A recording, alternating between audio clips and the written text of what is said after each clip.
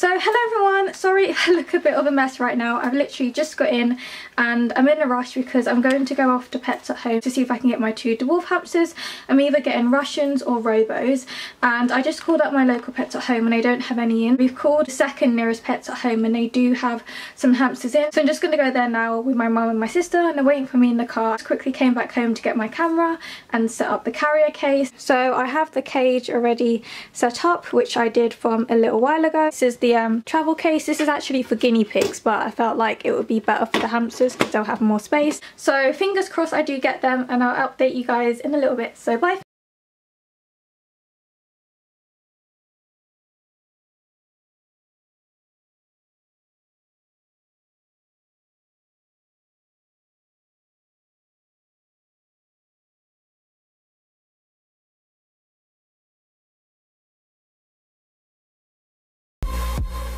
I did manage to get 2 female dwarf hamsters and I'm extremely happy. One's a sort of goldeny colour and the other one is just the usual greyish colour. The yellowy one I've named Cupcake, but the grey one doesn't yet have a name. So earlier I was in such a rush because I wasn't actually planning on getting them today. I was already out with my sister and my mum, and my mum said we might as well just go to the pet shop and get the hamsters today. So I called up Pets at Home to see if they had any female dwarf hamsters in, because I was supposed to go yesterday, but we called up and they didn't have any females in, but they was getting new hamsters in stock that afternoon and they were going up for sale the next day. So I called them today and they didn't get any female dwarf hamsters in. Decided to have a look and see where the next nearest Pets at Home was, and it wasn't too far away. So I called up and they did have some dwarf hamsters in, and there was a group of 4 Russian dwarf hamsters and they were so adorable. So there was 3 grey ones and there was 1 yellowy, like goldenish one. So I picked the yellowish one and I've named her Cupcake, and I picked one of the grey ones, but I haven't given her a name yet. So they're still actually in the carrier case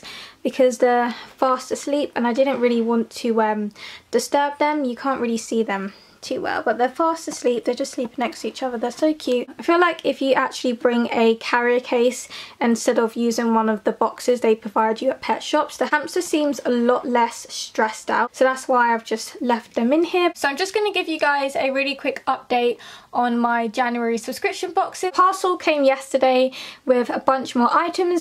So I've got this paper bedding, which is going to go in both the small and the medium box. You saw my hamster haul the other day, then you would have seen everything already. And I just have all of the hamster bowls. Under this box I just have all of the items that arrived yesterday. So I have this rosewood boredom breaker Woody's nibble sticks, and I ordered 10 of these but they actually sent me 11.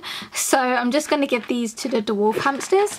And then I ordered some potty litter, which is for the dwarf hamsters, and I've never used potty litter before. I normally use sand, but I thought I would get potty litter for the dwarfs because they're definitely going to be using their sand for a sand bath, whereas Isabella, my Syrian, she doesn't use the sand for a sand bath, so I've just been using it as potty litter for over a year now. And I've got this really cute blue hideaway which is going in the medium box. I got this extendable tube which is going in the medium box, and I thought this was going to be smaller because I have one, it's not this big. I think this is like rat sized or something, I'm not too sure. And then I have this Himalayan like salt rock thing. I got another pack of the extra small Whimsies tunes and you get 48 in this bag. I sold 2 more of the boxes yesterday, so I literally just have 1 box left. If you're interested on getting your hands on the last January subscription box, then check out the description. And this is what Isabella's cage currently looks like. Isabella's my female Syrian hamster. Cage definitely needs a clean out. It's looking a bit messy. I mean, there's pretty much poo everywhere over on this side, and she's just in her Christmas pudding house sleeping at the moment. So I'm going to clean her cage out probably in a couple of days. I'm not too sure what theme I'm going to give her yet, so I think it's about time I put the girls into the cage. Never gonna show.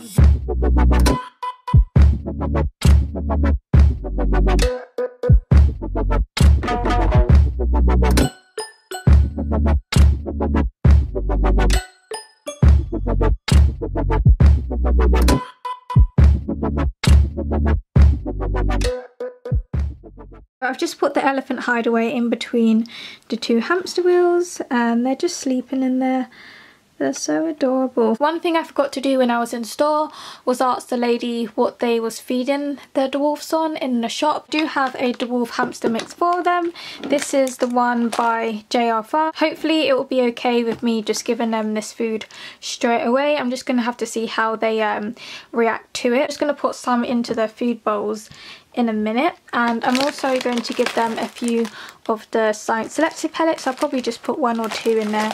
I normally give these to Isabella, and I feed Isabella on Harry Hamster. I don't have that many treats anymore. I got rid of a bunch of my treats. Here I just have some of the Odor Care treats, have some linseeds, I have some sunflower seeds, and I also have some broken up pieces of a dandelion flavoured Easter egg, which my friend Abby got me from Pets at Home. And I just have some monkey nuts, the packet of the Odor Care treats. I have some measuring spoons. I have a packet of the Snap and Share vegetable bar. This is a backup packet I have. I really love giving this to Isabella. She really loves it, and it is quite healthy as well. And I also have these treat sticks. I have never given Isabella a treat stick, so I really need to give one of these to her. Just have some yogurt drops back here in this container. There's quite a lot in there, but she very rarely actually gets them. I really like this mix. It has a great variety of different bits and bobs, and as it's for dwarf hamsters, the pieces are a lot smaller than the pieces you'll find in a hamster mix for a Syrian hamster. So I'm just going to give them a spoonful each for now and see how they get along with that. And this doesn't have mealworms in it. This has, I think, shrimp, beef, fish, chicken and cheese. So there's quite a nice variety of stuff in here, and I'm just going to give them 1 or 2 pieces of the Science Selective pellets. So like I said, I'm just going to have to watch them on this food. Hopefully it's okay. I'm just about to put the food in, and I noticed that Cupcake is actually awake. I wonder who's going to be first to actually step out. I feel like the grey one might come out first before Cupcake does. I really need to give the grey one a name because I don't like calling her the grey one. I need to think of a cute name for her, but it looks like Cupcake's going to go back to sleep. She does look quite tired.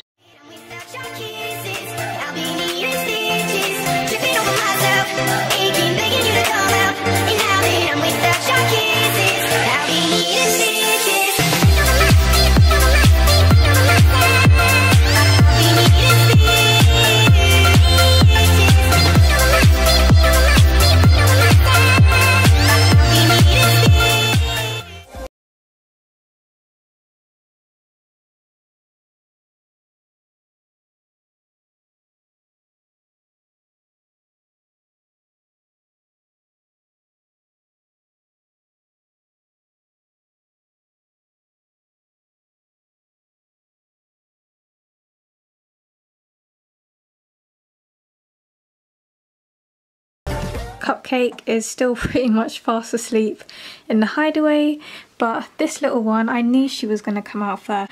And if you can hear any noise in the background, that's just Isabella drinking from her water bottle.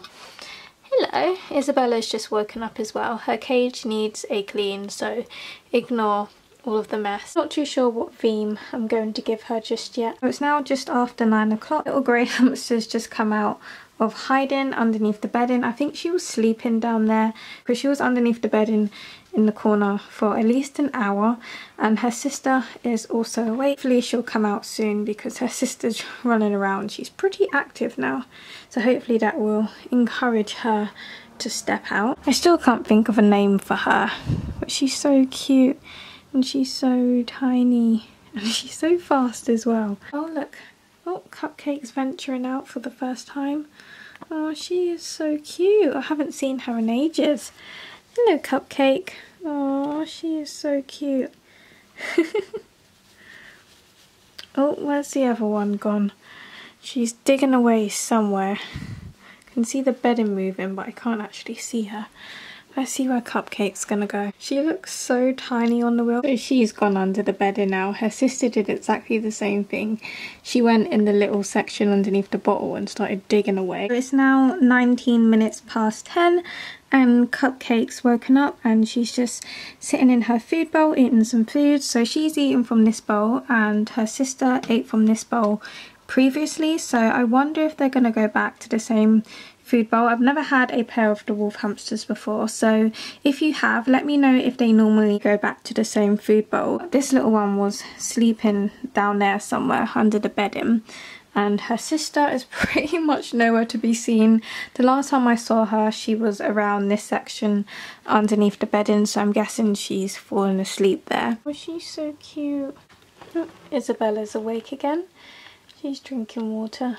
Hello. Girls are pretty much gone to sleep. If you want, in the comments you can leave some suggestions for a name for the grey hamster, because I really don't know what to call her. So I will be doing a couple of more vlogs on the girls just so you can see how they're settling in, so I can update you guys.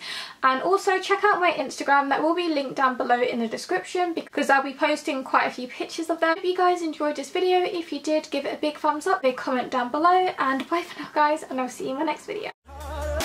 I promise I won't let go.